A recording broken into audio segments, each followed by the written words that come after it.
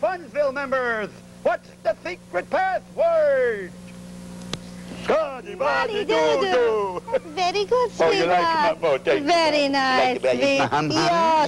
Scotty-Waddy-Doo-Doo. Ooh, ooh, Scotty-Waddy-Doo-Doo. Scotty-Waddy-Boo-Boo. No, no, I mean Lulu. No, I mean, what do I mean? I mean, oh, start the show, start the show. Everything is all ready, Mr. President, sir. Okay, boys and girls out there, are you ready for Winchell Mahoney time? Okay, then, let's sing our club song. It's Winchell Mahoney time, and Winchell Mahoney time is fun for fun. Hooray! Hurrah! Everybody's here, come on, let's give a cheer for everyone. Come ready in your places, put on those happy faces. Tell me who you are. Here, hooray! Hurrah! Now, what's the secret password? Scotty-Waddy-Doo-Doo! Scotty-Waddy-Doo-Doo! Scotty-Waddy-Doo-Doo-Doo!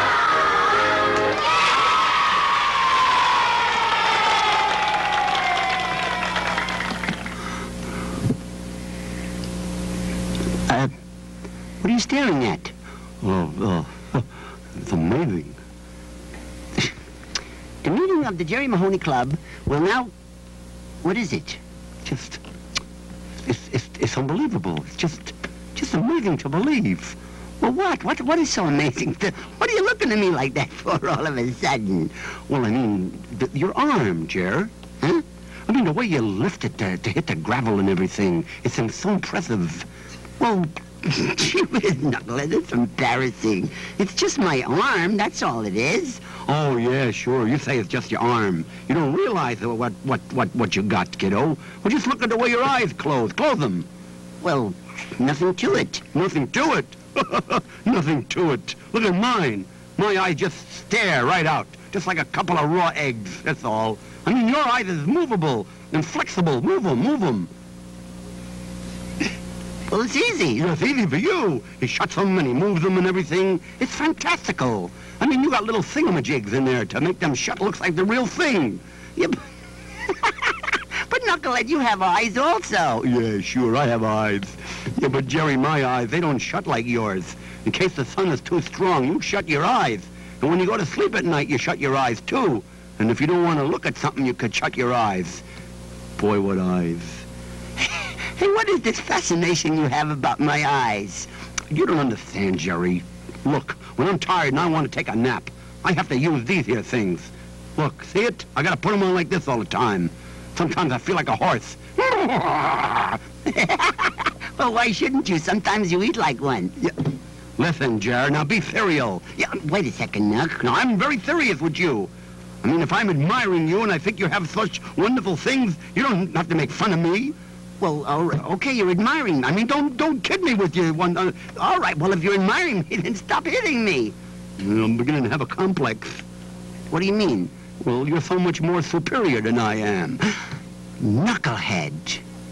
Now, you must never put yourself down that way. Well, you are, Jerry. Let's face it. I mean, you're a real 100% first-class quality dummy. Mr. Winkle even gave you hair. Look at real hair you got there, see? Real hair. And look at me. Not even one little piece of fuzz up there. You know something? I always run past the chicken coop on my way home. Why? Well, every time I pass the chicken, all the hens take a look at my head and they all want to hatch it at the same time.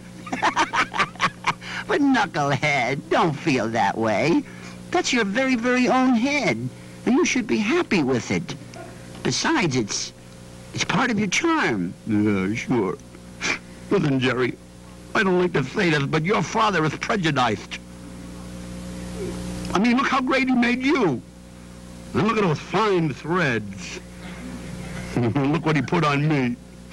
My clothes are made from old dish rags and all kinds of things. Look at them. Oh, come on, Knucklehead. Now, you mustn't cry. You just don't seem to understand. Yeah, sure. I don't understand. Oh, why was I carved?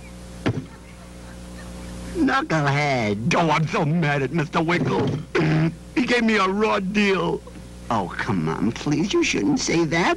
You happen to be very, very special. Yes, you're special. I'm just a dummy, that's all I am. Just a dumb dummy, that's all. Oh, now, wait a minute, Nuck. Let me tell you a wonderful story. And then you'll believe me that you're something very, very special. Yeah? What's the story? Listen closely. A long time ago, when Winch was a little younger, he lived alone in a small house on Jericho Lane. One day, when he finished work, he came home weary and worn. Oh, boy, am I tired. Oh, I need a little relaxation. I'll call Clara. Maybe we can go out.